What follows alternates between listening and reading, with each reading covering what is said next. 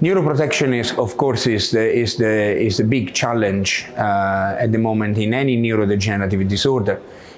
In Parkinson's disease, we are trying to interfere with the neurodegeneration, attacking, let's say, the protein which is responsible for the disease, which is α-synuclein.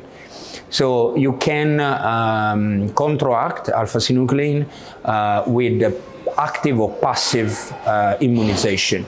So the trials which are going on at the moment are passive immunization, so that we're using human antibodies which can be injected or given orally. And the idea is to block α-synuclein using this kind of antibodies. There are other compounds under investigation which interfere with the inflammation, which is another aspect of neurodegeneration. And we hope that this kind of approach could halt or slow down disease progression.